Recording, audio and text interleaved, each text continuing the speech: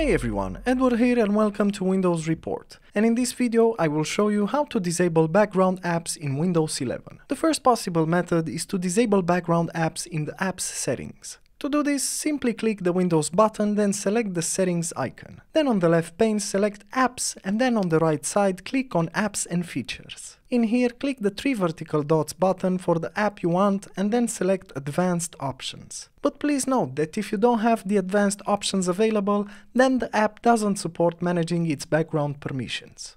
Afterwards, go to the background apps permissions and in the drop-down menu select Never for the Let this app run in background option. Now this app's ability to run in background should be disabled. Another useful method is to disable background apps via the battery settings. Click the Windows button and select the settings icon, and next make sure to click on System on the left pane.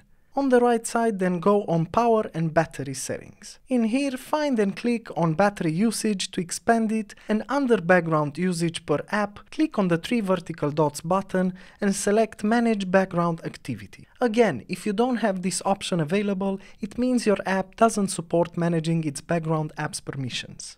Afterwards, just find the background apps permissions and in the drop-down menu select Never for the Let this app run in background option. Now this app's ability to run in background should be disabled. It's basically the same idea as in the first method. And lastly, another great method is to disable background apps for all users in Local Group Policy Editor.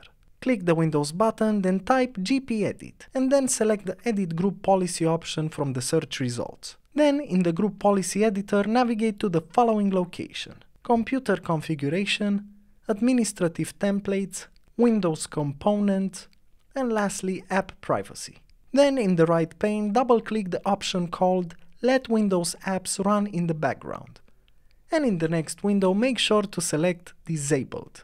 Then click Apply and OK. And voila! Your background apps should now be disabled. That was pretty easy, right? As usual, for more information and details, you can check the article in the description below. And if you enjoyed this video, just make sure to like and subscribe to our channel. Thank you.